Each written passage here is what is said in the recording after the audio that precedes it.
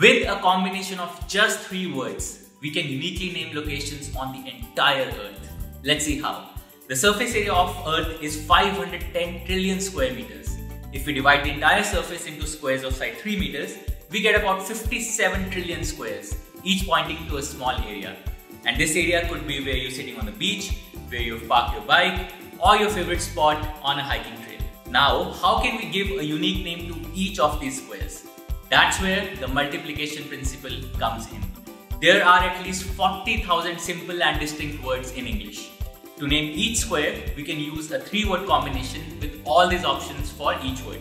This gives us 40,000 times 40,000 times 40,000, that is 64 trillion possible combinations. More than enough to name all the 57 trillion squares on the Earth's surface, letting us map the whole world with just 3-word combinations.